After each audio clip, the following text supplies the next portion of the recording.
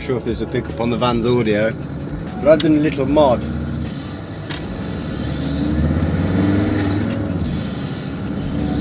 Chavtastic!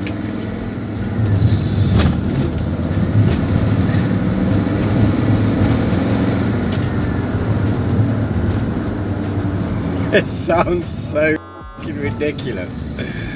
Ah, I love it.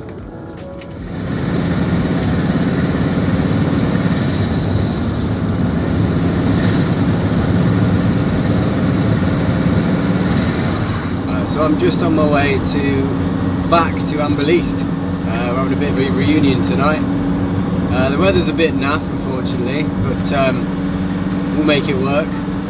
The original plan of firing the rocket stoves back up in the campfire may not happen, but just to see the guys again, I can't wait. And the air filter that I've just put in is causing some audio issues. I can't hear myself think over it. I have got to dip into a lay-by where Emma is. Emma's supposed to be meeting us, so is this the one? No. It's so loud. It seemed cool at first, but not anymore. So yeah, I'm going to dip in, grab Emma, I'm going to get there, and then the drinks shall start to flow. I'm going to get messy tonight.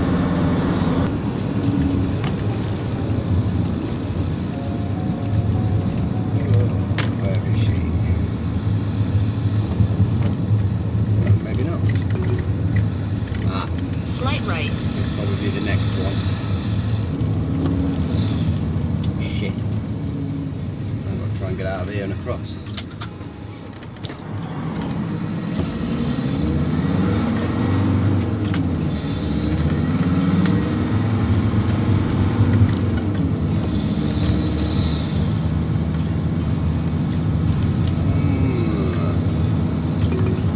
She's not in this one either.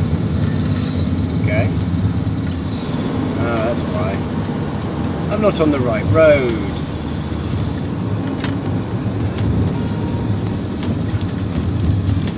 Here she is.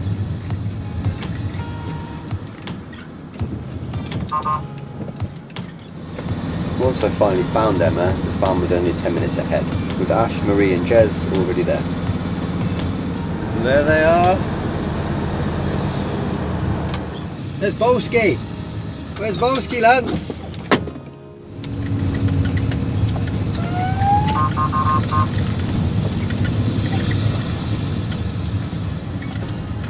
Ooh.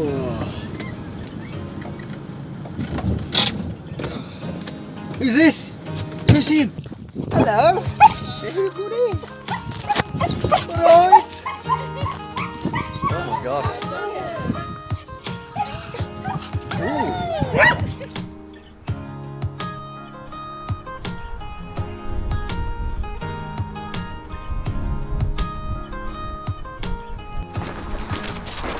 You buddy. It hadn't really been that long since we left, but it still felt strange to be back.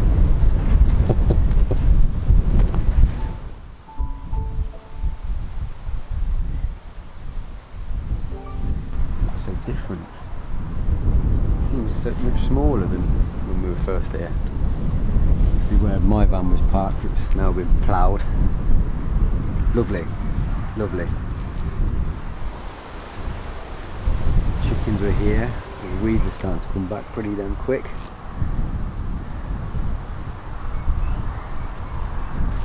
I think Jez has been having a few more bonfires. This is where I lived for 10 weeks. The field's been treated now, everything's died. It's now oh lovely, Bolski is assisting Lance in a poo. Oh my god. Get out of it! Oh, all of the memories. With the nostalgia bullshit out of the way, it was time to crack open some drinks. I'd bought a bottle of Pimm's expecting good weather, which nobody really knew what it was, just that it tastes nice. Tonic though? Yeah. What is it? It tastes really good, so you don't know, and before you know, More interested now. Are we going to get quite quickly battered then, do a live stream? Cool. There's an idea. So what's inside of it? Pimm's? I don't honestly know. There's a twisted pin. Wait, Pimm's comes in the same bottle, right? Yeah. Should we get the bottle? We can have a read. Did you find it in like a 19th century bureau? Did it come with the Cinzano? I was given it by my grandparents. Did it come with a Cinzano? It's one of the best quotes I've ever. Cinzano. Kuala Lumpur, I'm not sure. I think 1890. these are when it was introduced. Yeah, it's when it was like released upon the colonies. It's old as Mr. Pym. I used to love those days when they come out and go, oh, it's like 3 in the afternoon. Might be have a beer, Ash. 3 in already. You spent the entire lockdown like buzzed. Which one do you just go? Oh, Yeah. 10. I'm going to die. I'm going to die pissed. Yeah. That's it. I was waiting to die every day, so I had to get them in. Get the boys in. I'd forgotten I'd said it tasted like shit as well. That was Until I watched your video, I'd forgotten all about it. Oh, carrying the food. Yeah. It worked better than I'd ever hoped. Yeah. It was like, I'm going to do it really, really sad. Okay, now put the audio back and it says, tastes like shit. You said smells like shit, didn't you? Yeah. It sounds like it tastes like shit as well. And you know that golf video? I think it's yours. Yes. There is a point. No, it was the live. It was the live golf video, which was risky to say the least in the beginning, wasn't it? Right. Because we were. Getting drunk, driving around a field and playing golf. There's a bit on hole 3, I think it was, Oh, Marie, yeah, I remember you saying. where you and I go straight into full. I tell people about that night all the time. Just I get halfway through the story and they're like, well, what was Jez saying? And we're like, Jez was in it as well. Like, nobody said this was stupid. No! And the Indian woman. Thought about that the other day! Yeah. Oh, so where we were, like the golf course was like centre of the field from here. Okay. But then you look back at the camp and like we all said it. It looked like there was a woman just leaning on Marie's van. It's like, oh, it's a towel. Yeah. It was a rag. It was so sweet. I'm She's not like, original. that wasn't there though. I'm not an Am-bol-east. I was like, do I come in? Like, We haven't done the initiation. Yeah, we haven't talked about the initiation yet. And Oh, these I forgot about lights, them. chicken guard lights. Yep. Am-bol-east. Am-bol-east. What the chickens away? So I said, You're a man of many alarms. yeah. Weird look. This was Weird the look. centre point of our camp. I don't remember it. You don't. I just thought I put it in the ground. That was in the flower patch that lasted 2 days. Well, we As the sun set, the drinks kept flowing and pizzas arrived from the local pub. We carried on reminiscing about our time at camp, both the bits that you guys all saw and the bits you didn't, none of which was YouTube friendly. Later on the rain eased up a little bit, so we ventured out to play another round of swear balls, and just around the 2 AM mark we all stumbled back to our vans. So we didn't get to use the rocket stoves after all, but I couldn't resist just having one little celebratory fire with the leftover pizza boxes.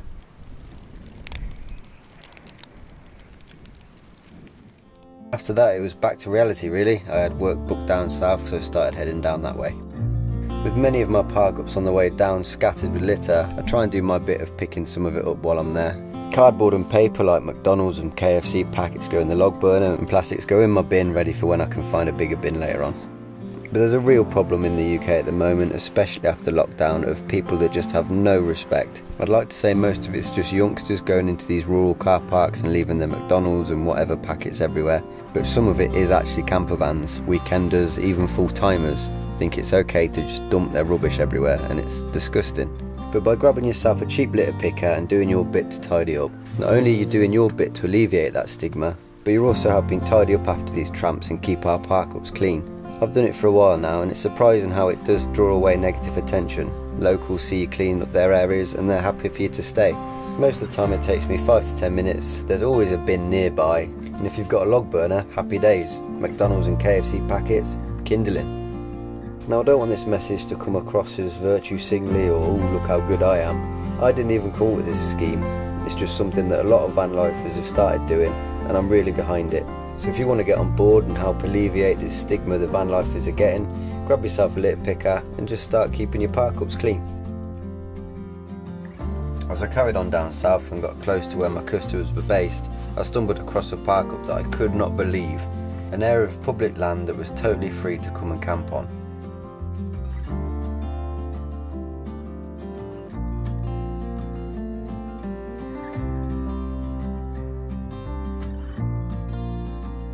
I managed to get the van hidden away under a tree with nothing but forest to look out at for miles. I've just been I just had a little wander around with the dog and we found a signpost.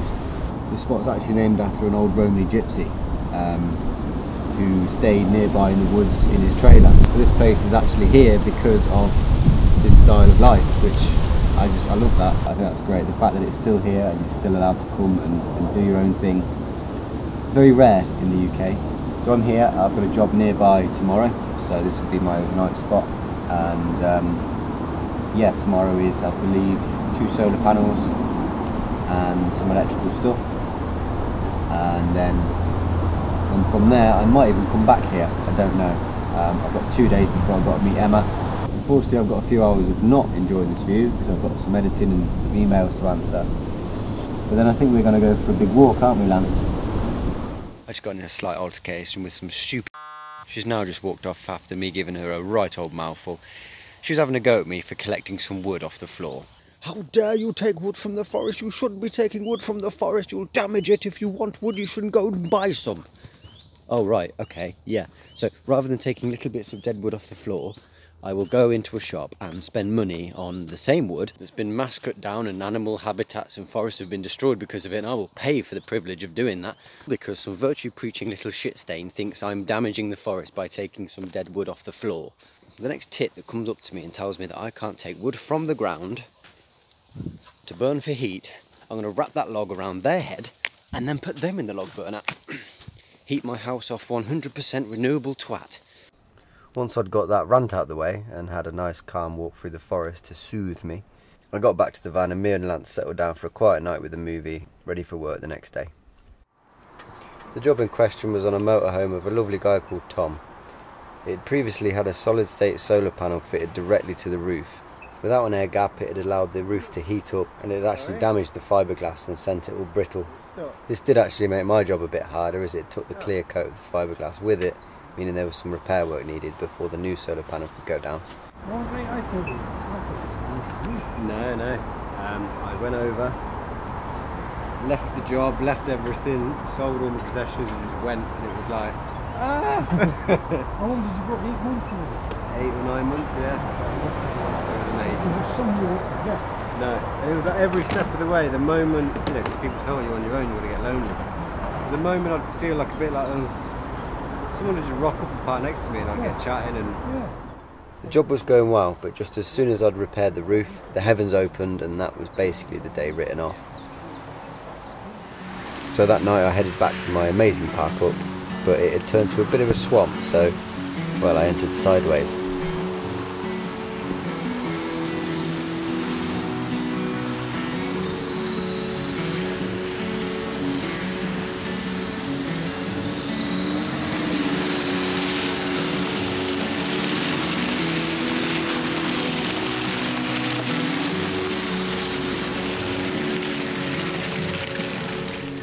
It's no rest for the wicked when spaniels were involved. It may have been peeing it down, but Lance still needed his walk. So waterproof and boots on, we ventured off back into the woods. Oh, it's that with the wrong hand. Oh, god damn it. I've ruined my wrist. It's causing me a lot of problems right now. Let's just swap hands, shall we? Yeah, the other day on one of the jobs I've done my wrist in really bad. I don't know what I've done, but it's becoming more and more difficult to use it. Not like that, you dirty bastards. Yeah, I've got tomorrow left now. We were supposed to be finished today, but as you can see, the weather's put a stop to that. But yeah, one more day and then I'm on holiday, so I can give the wrist a rest. The absolute state of you. Cheers for that. Another ball there. Drop. I really do love this spot. This is the woods out the back of where I've been staying. It just goes on forever. Where's the ball? Find it. Yeah, even you've lost it.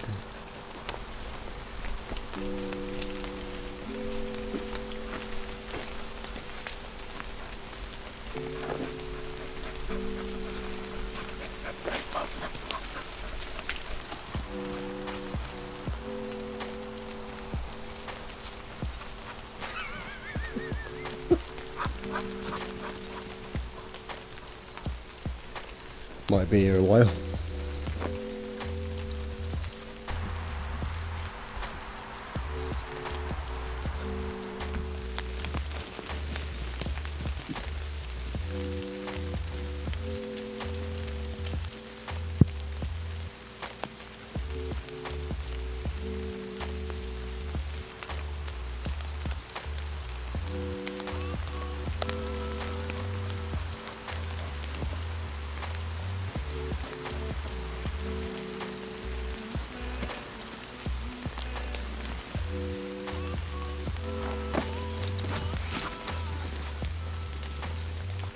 Come on.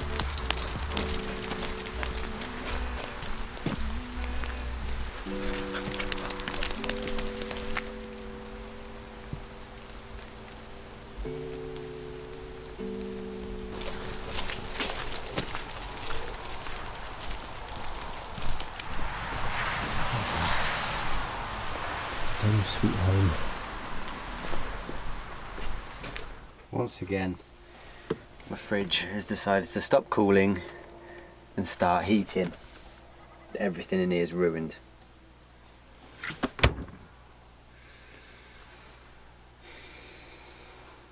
There is a place reserved in hell for that fridge, and I intend on sending it there very soon. After a meal of noodles, because my dinner was ruined, I got onto some late night work and emails.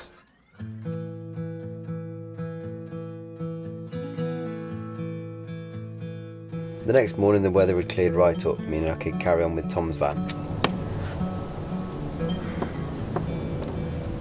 Thank God. Lordy. Got it all to ourselves. For 10 minutes while I make a coffee and then back to work. Okay, I don't know if this is blurry or not. I'm in a rush. Today is Friday. I've got to go back and see Tom, glue a panel down, feed the wire, put in the solar controller, screw it to the wall, and I'm done. And then it is off to Oxford and then off to Devon. Holiday. Can't wait. I need coffee. With the weather holding out, I got the rest of the job done no problem. Solar panel glued on and all wired up inside. Then it was off towards Oxford to meet Emma in the morning so we could get off on holiday. But first I had to tackle the dreaded M25.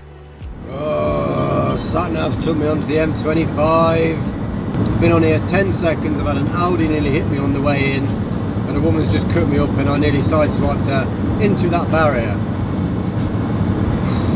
I'm going to put my foot down and get away from London quick.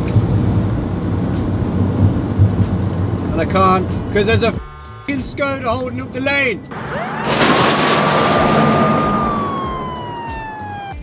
Despite their best intentions, I made it to Emma without killing anyone, and we got some shopping ahead of the trip. Hello, darling.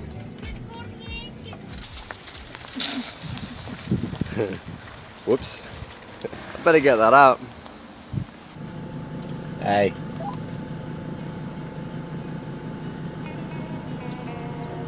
I forgot what you had to do with this. We're going on holiday. Yeah.